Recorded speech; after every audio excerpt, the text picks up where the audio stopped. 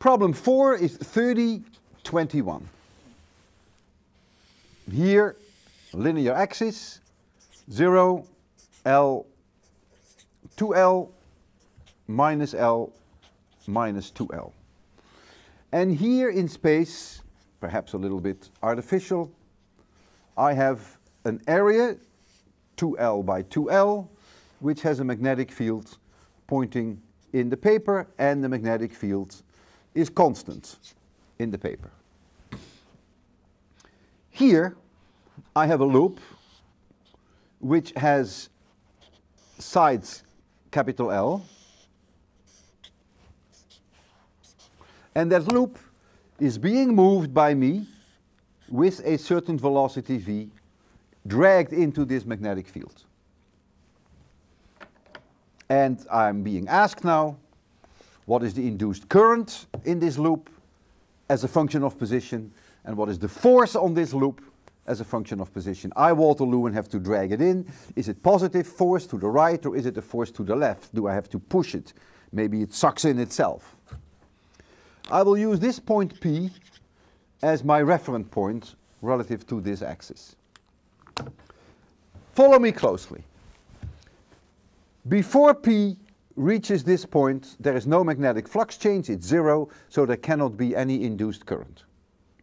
The moment that P hits minus L, there is going to be an increased magnetic flux through this surface. This is the surface attached to my loop, it's an open surface, and therefore there will be an induced current. The magnetic flux is increasing, and therefore there will be an induced current.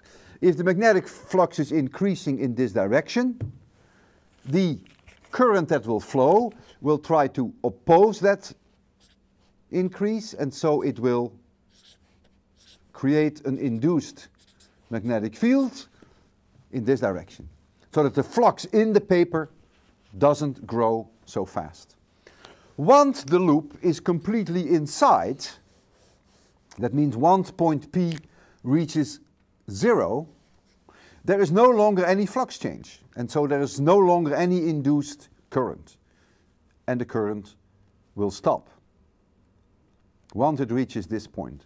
And all the way from here to here, P being here to here, the magnetic flux will not change. But the moment that P emerges here, the magnetic flux, which is in this direction, is changing again. It's losing magnetic flux, so something is going to happen again. I will do the early part of the problem, and you will then do the second part of the problem. Well, the magnetic flux change, d phi dt, when P begins to move into the magnetic field, equals VBL. Every second, the magnetic flux increases with a value which is B times the increase in surface area, and the increase in surface area is VL.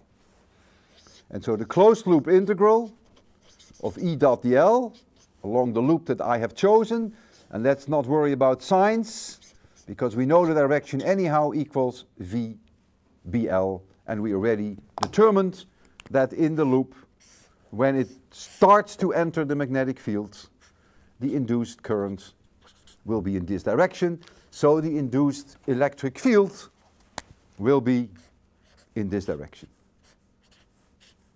That's the E field in this loop, and if you want to know what the induced current is, well, that is the EMF value, which is VBL divided by the resistance of this circuit, if R, capital R, is the resistance of that circuit.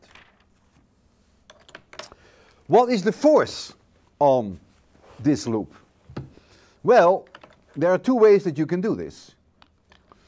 One way is to say, aha, I have this wire here which has length L. I'll make a new drawing. This wire which has length L. It has a current flowing through it, which is I induced, which we just calculated. It has a magnetic field B. I should really make it black. B in the paper, which is this external field. And so the force on the wire equals I times L times B. This is part of assignment 5, and that force is in this direction. Remember, it is the cross product between IL and B. And if you take that into account, you will see that it is in this direction. But I, Walter Lewin, have to push this in, have to pull it in. So my force, F Walter Lewin, is in magnitude the same, but it is to the right. And therefore notice that I do positive work. I do positive work, because the force is to the right, and I'm dragging it to the right. That's one way of doing it.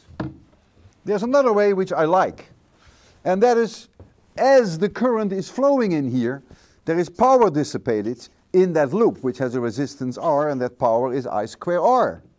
That's the amount of work per second that is released in the form of heat in this whole loop. Well, who is going to provide that work per second? That's Walter Lewin. So this must be the force by Walter Lewin by the velocity with which I drag it through. Remember, this is also power. And if you solve this equation, you will find exactly the same value for my force. It must give the same answer. And I think you should convince yourself. Both methods give the same answer. If I make a drawing, a sketch of the induced current as a function of this linear dimension, L, 2L, 0, minus L, minus 2L, and if I draw here I induced, then we would agree that when point P, this is all relative to point P, when P is outside capital L, there is no induced current. Instantaneously, when P penetrates the magnetic field, it goes to a value BVL divided by R, and I call this negative, but it's really a counterclockwise current, and I would like to call a clockwise current positive. Then, while it's inside all the way from 0 to L, there is again no flux change. I stress that point. Here it is again. When the loop is in here, all the way marching up to here, there is no flux change. So the induced current goes to 0.